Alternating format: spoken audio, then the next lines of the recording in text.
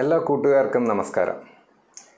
ഇന്ന് ഇവിടെ വന്നിരിക്കുന്നത് അരിത്മെറ്റിക് സീക്വൻസിലെ ആൾജിബ്രൈക് എക്സ്പ്രഷൻ അല്ലെങ്കിൽ സമാന്തര ശ്രേണിയുടെ ബീജഗണിത രൂപം എന്നതുമായിട്ടാണ് ഞാൻ വന്നിരിക്കുന്നത്.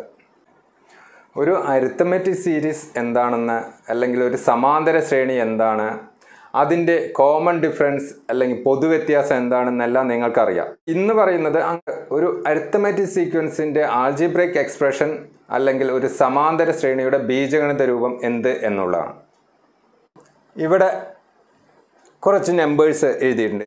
ഇങ്ങനെ ഒരു അരിത്മെറ്റിക് സീക്വൻസ് അല്ലെങ്കിൽ ഒരു സമാന്തര ശ്രേണി തന്നാൽ ഇതിൻ്റെ കോമൺ ഡിഫറൻസ് 3 ആണ്, അതായത് ഇതിൻ്റെ പൊതുവ്യത്യാസം 3 ആണ്.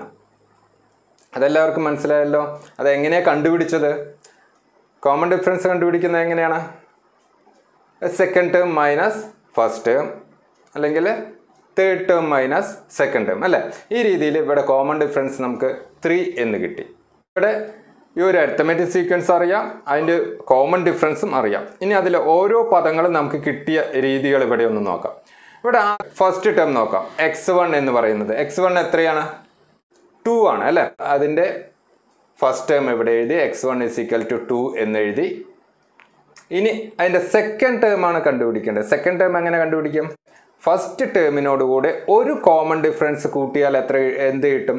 സെക്കൻഡ് ടേം കിട്ടും. അതായത് ഇവിടെ എത്രയാണ്? 2 + d എന്ന് പറയുമ്പോൾ സെക്കൻഡ് ടേം കിട്ടി. ഇനി അതുപോലെ നെക്സ്റ്റ് ടേം, തേർഡ് ടേം എങ്ങനെയാണ് കിട്ടുന്നത്? അപ്പോൾ ഫസ്റ്റ് ടേമിനോടുകൂടെ 2 കോമൺ ഡിഫറൻസ് കൂട്ടുമ്പോഴാണ് എന്ത് കിട്ടുന്നത്? തേർഡ് ടേം കിട്ടുന്നത്. അപ്പോൾ x3 = 2 + 2d. ഇനി അതുപോലെ അടുത്ത ടേം, നെക്സ്റ്റ് ടേം ഏതാണ്? x4 കിട്ടുന്നത് എങ്ങനെയാണ്? ഫസ്റ്റ് ടേമിനോടുകൂടെ എത്ര കോമൺ ഡിഫറൻസ് കൂട്ടണം? 3 ടൈംസ് കോമൺ ഡിഫറൻസ് ആഡ് ചെയ്യാം. അങ്ങനെ ആകുമ്പോഴാണ് നമുക്ക് ഫോർത്ത് ടേം കിട്ടുന്നത്. അതുപോലെ ഫിഫ്ത്ത് ടേം ആണെങ്കിൽ 2 + 4d. ഇതിൽ നോക്കിയാൽ നമ്മൾക്ക് ഏതെങ്കിലും ഒരു ടേം കണ്ടുപിടിക്കണമെങ്കിൽ ഫസ്റ്റ് ടേമിനോടുകൂടെ എത്ര കോമൺ ഡിഫറൻസ് ആണ് ഇവിടെ ആഡ് ചെയ്യേണ്ടത്?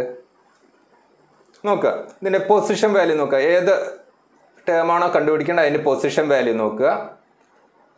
അപ്പോൾ ഇതിൽ കോമൺ ഡിഫറൻസുകളുടെ എണ്ണം നോക്കുക. അതിൽ നിന്ന് 1 കുറവാണ്. ഈ പൊസിഷൻ വാല്യൂ എത്രയാണോ അതിൽ നിന്ന് ഒരെണ്ണം കുറഞ്ഞ കോമൺ ഡിഫറൻസുകളുടെ എണ്ണമാണ് ആഡ് ചെയ്യേണ്ടത്. അപ്പോൾ ഞാൻ അടുത്ത ഒരു 25th ടേമാണ് കണ്ടുപിടിക്കേണ്ടതെങ്കിൽ x25 = എത്രയായിരിക്കും? 2 + ഇവിടെ പൊസിഷൻ വാല്യൂ 25 ആണ്. അപ്പോൾ ഇവിടെ എത്ര കോമൺ ഡിഫറൻസുകളാണ് ആഡ് ചെയ്യേണ്ടി വരുന്നത്? 25 - 1 അല്ലേ? അപ്പോൾ എത്രയാണ് വരുന്നത്? 24. അപ്പോൾ 24d എന്ന് പറയും. 2 + 24d എന്ന് പറയും. അപ്പോൾ ഈ രീതിയിലാണ് ഒരു അരിത്മെറ്റിക് സീക്വൻസിൻ്റെ ഏത് ടേം വേണമെങ്കിലും ഈ രീതിയിൽ കണ്ടുപിടിക്കാം. അങ്ങനെയാകുമ്പോൾ നമുക്ക് ഇതിൻ്റെ ഒരു ജനറൽ ഫോമിലേക്ക് നമുക്ക് കൊണ്ടുപോകാം. nth ടേമാണ് കണ്ടുപിടിക്കുന്നതെങ്കിൽ xn = ഫസ്റ്റ് ടേം അവിടെ എത്രയാണ്? 2 അല്ലേ? 2 + ഇവിടെ പൊസിഷൻ വാല്യൂ n ആവുമ്പോൾ n - 1 × d എന്ന് കിട്ടി. ജനറലായിട്ട് എഴുതുമ്പോൾ ആദ്യത്തെ ഇവിടെ എന്താണ് എഴുതിയിരിക്കുന്നത്? 2 എന്ന് പറയുന്ന ഫസ്റ്റ് ടേമിന് f എന്ന് കൊടുക്കാം. അപ്പോൾ f + n - 1 × d എന്ന് കിട്ടി. ഇതിന് ഒന്നുകൂടെ അറേഞ്ച് ചെയ്ത് എഴുതുമ്പോൾ എങ്ങനെ എഴുതാം? xn = f + d കൊണ്ട് n - 1 × d ആണ്. അപ്പോൾ dn - d അല്ലേ? dn - d എന്ന് കിട്ടി. അതിനെ ഒന്നുകൂടെ കറക്റ്റായിട്ട് എഴുതുമ്പോൾ xn = dn + f - d എന്ന് കിട്ടും.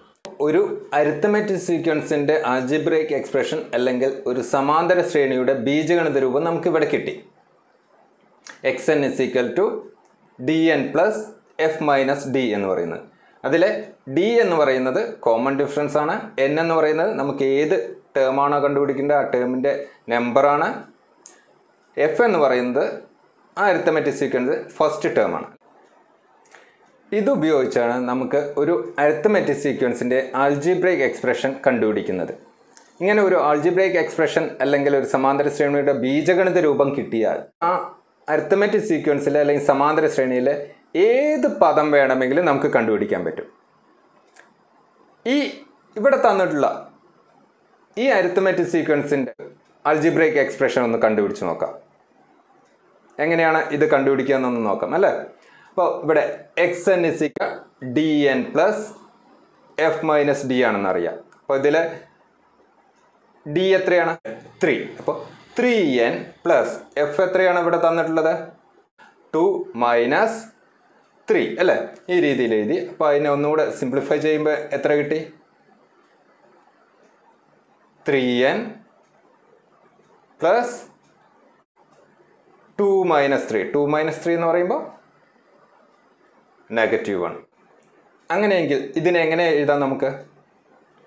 X N is equal to 3n minus 1 എന്നെഴുതാം. അപ്പോൾ ഇതാണ് ഈ അരിത്തമെറ്റിക് സീക്വൻസിൻ്റെ ആൾജിബ്രൈക് എക്സ്പ്രഷൻ എന്ന് പറയുന്നത്. 3n മൈനസ് 1 എന്ന് പറയുന്നത് ഈ സമാന്തര ശ്രേണിയുടെ ബീജഗണിത രൂപമാണ് ഇത്.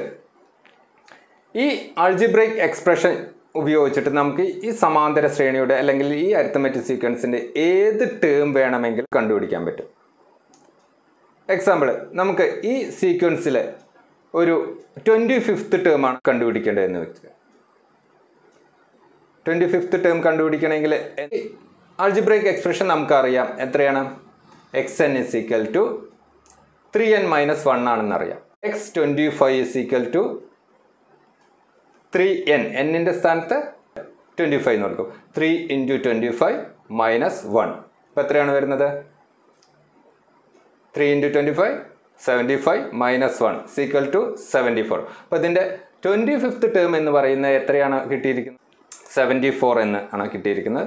ഈ രീതിയിൽ നമുക്ക് ഈ അരിത്തമെറ്റിക് സീക്വൻസിലെ ഏത് ടേം വേണമെങ്കിലും കണ്ടുപിടിക്കാൻ പറ്റും. ഇവിടെ കുറച്ച് അരിത്തമെറ്റിക് സീക്വൻസുകളുടെ ആൾജിബ്രൈക് എക്സ്പ്രഷൻസ് ആണ് ഇവിടെ തന്നിരിക്കുന്നത്. അതായത് സമാന്തര ശ്രേണികളുടെ ബീജഗണിത രൂപങ്ങൾ ഇവിടെ തന്നിട്ടുണ്ട്. 2n plus 1, 4n minus 3, 3n plus 2, n minus 2 ഇങ്ങനെയുള്ളതാണ് തന്നിട്ടുള്ളത്. ഇനി ഇതിൻ്റെ കോമൺ ഡിഫറൻസ് എങ്ങനെയാണ് നമുക്ക് എളുപ്പത്തിൽ കണ്ടുപിടിക്കുക എന്നുള്ളതാണ്. ഇത് നോക്കാം. ഇതിൻ്റെ ഒന്നാമത്തേതിൻ്റെ കോമൺ ഡിഫറൻസ് എന്ന് പറയുന്നത് 2 ആണ്. രണ്ടാമത്തേതിൻ്റെ 4 ആണ്. മൂന്നാമത്തേതിൻ്റെ 3 ആണ്. നാലാമത്തേതിൻ്റെ 1 ആണ്. ഏകദേശം ഒരു ഐഡിയ കിട്ടിയോ? കോമൺ ഡിഫറൻസ് എന്ന് പറയുന്നത് എന്നിന് മുന്നിലുള്ള നമ്പേഴ്സാണ് ഇവിടെ കൊടുത്തിരിക്കുന്നത്. ഈ രീതിയിൽ തന്നെയാണ് നമുക്ക് പെട്ടെന്ന് ഒരു അരിത്തമെറ്റിക് സീക്വൻസിൻ്റെ ആൾജിബ്രൈക് എക്സ്പ്രഷൻ എന്ന് പറഞ്ഞാൽ അതിൽ നിന്ന് നമുക്ക് കോമൺ ഡിഫറൻസ് കണ്ടുപിടിക്കുന്നത്, അല്ലെങ്കിൽ ഒരു സമാന്തര ശ്രേണിയുടെ ബീജഗണിത രൂപം പെട്ടെന്ന് തന്നെ പൊതുവ്യത്യാസം ഈ രീതിയിൽ നമുക്ക് കണ്ടുപിടിച്ച് എഴുതാൻ പറ്റും. ഈ വീഡിയോ നിങ്ങൾക്ക് എല്ലാവർക്കും ഇഷ്ടമായിട്ടുണ്ടാകും എന്ന് വിചാരിക്കുന്നു. ഇങ്ങനെയുള്ള ചെറിയ ചെറിയ കാര്യങ്ങളുമായിട്ട് ഇനിയും നിങ്ങളുടെ മുന്നിലേക്ക് വരാം. അപ്പോൾ ഇനി അടുത്ത വീഡിയോയുമായി കാണുന്നവരെ ബൈ ബൈ.